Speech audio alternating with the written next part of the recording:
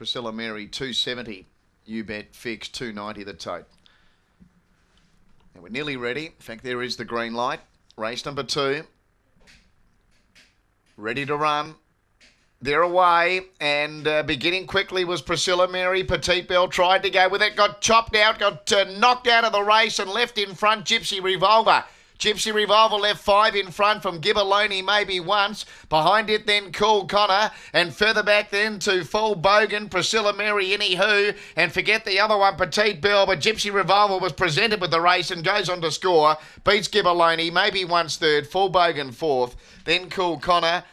Early trouble for both Priscilla Mary and Petite Belle, and they were split home by Any Gypsy Revolver at 15.30, 20.90 and 22.40, so it's been a tough start to the program for punters here. 7, 1, 8 and 3 official. 7 the winner, Gypsy Revolver. 23.33 the gallop. And it's been able to make use of early trouble, was left with an unassailable lead, and it's gone on to score comfortably from Gibberloni with maybe once third. 7, 1, 8 and 3, 23.33 the time. Gypsy Revolver by Spring Gun out of Gypsy Lee Coyne. Paul Fagan trains for the Butonian Syndicate, managed by I. Taylor. 1 second. Gibberloni by Premier Baloney out of Avery Bar for Ed Wood.